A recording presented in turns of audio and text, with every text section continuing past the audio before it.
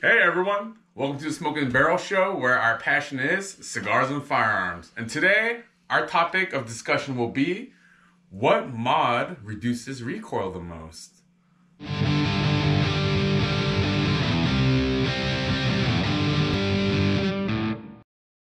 Alright, hey everyone, thanks for tuning back in. Ho and I just got in from smoking this amazing, beautiful Opus X Lost City by Toro Fuente. It was amazing. All right, and today's episode will be, what reduces perceived recoil the most. And the platform that we chose was a Glock 19 platform. And Ho, did you want to kind of explain to everyone how we ran our experiment? Yeah, so we chose the Glock 19 platform just because it's so ubiquitous. It's kind of the Honda Civic or the Fast and Furious Racer modded firearm out there on the market, and there's just so much aftermarket support. There's so many mods that are cheap for it. Yeah. So our base platform is the Glock 19. Okay, yeah. You know what? If you needed something, Glock 19, there's an aftermarket for it. Yeah. The three different factors that or the three different variables that we chose was one, a weighted mag with a light. Weight, yeah, just added weight. Yeah. And then a compensator. From Agency Arms, by the way. Oh, nice, okay. Oh, really? Yeah. Oh, cool. All right. And a ported barrel.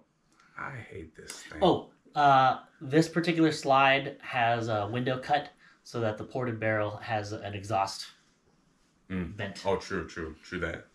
Word. And also, first thing, for our audience, should we kind of show them that we're clear? Yeah. You know what? Okay. Yeah. So we did check these for clear beforehand. Clear, and no mag. And the mag is empty. Yes. Awesome. All right. Let me get this. Clear. No mag. Awesome.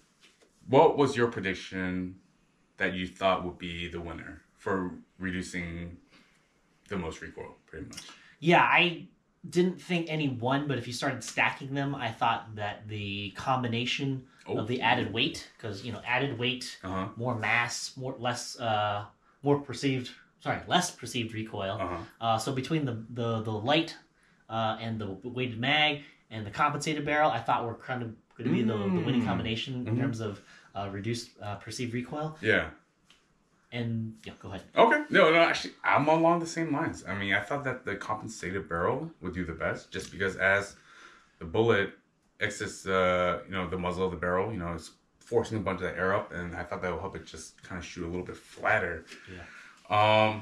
Let me actually pause for a second. So we use the Mantis X sensor system, which plugs onto the Picatinny rail, and it has a bunch of other training exercises in there. But for this particular experiment, we use the recoil analysis function on it, and there's 4 different metrics that the Mantis X covers. It's the muzzle rise, that's the peak angular rise of the gun after it's shot, and it also measures recovery time for the gun to return back to a stable original point of aim, the recoil angle to the left or the right as it recoils, and then the recoil width, which is the width of the loop formed by the upward and downward movement of the gun.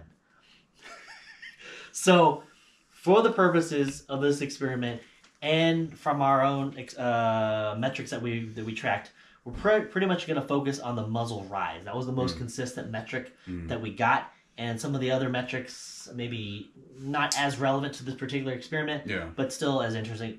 Still interesting metrics to capture, especially for training. Yeah. We're mostly focusing on the muzzle rise, just to focus on that one metric. The other metrics could be helpful.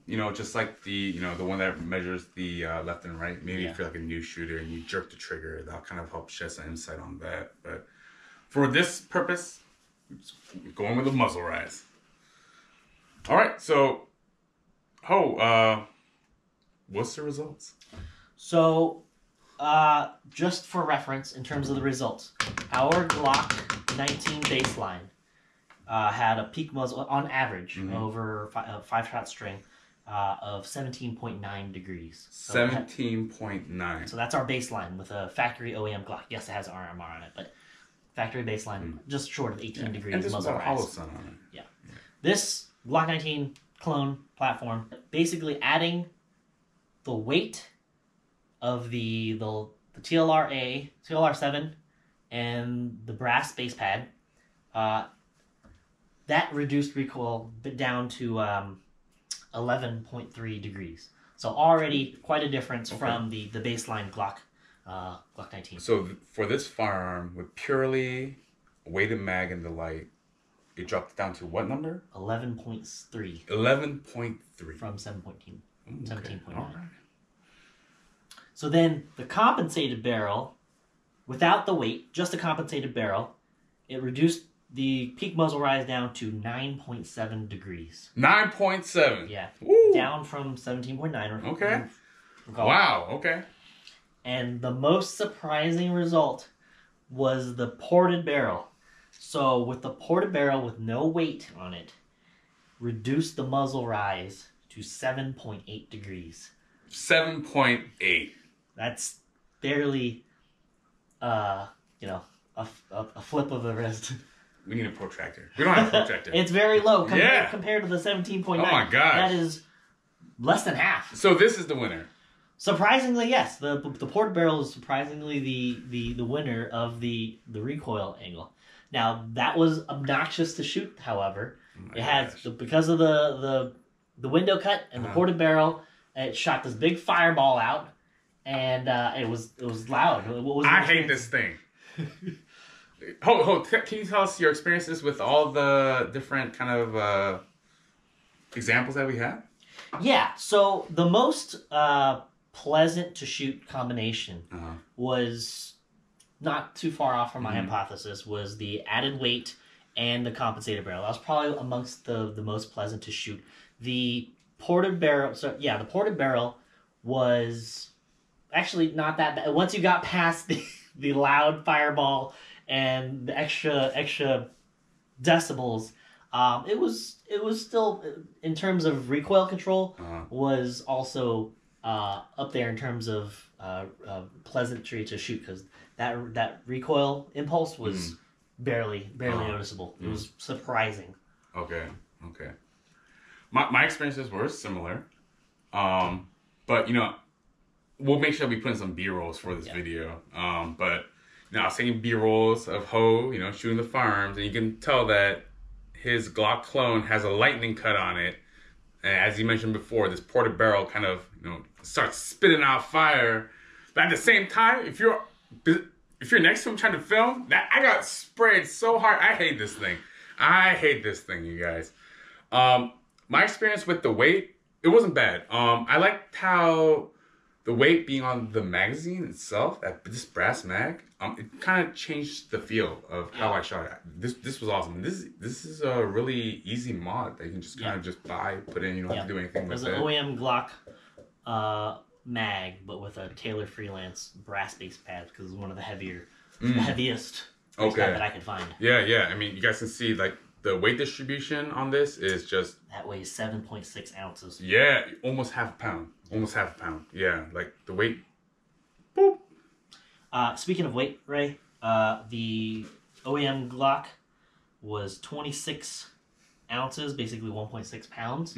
But with all the mods on here, with the brass base pad, the light, and either the barrel or the compensator, that was 36 ounces. So basically over 2 pounds, 2.2 pounds total. Okay. So quite a difference in weight between the two. So if you're a concealed carrier, that's a big factor. I mean, I'm big, I'm fat, so it doesn't really bother me. But then for other people, it might. I'm just a wee lad. But you know what? This compensator was a beaut. This is honestly, it's my first time shooting a compensator on a pistol.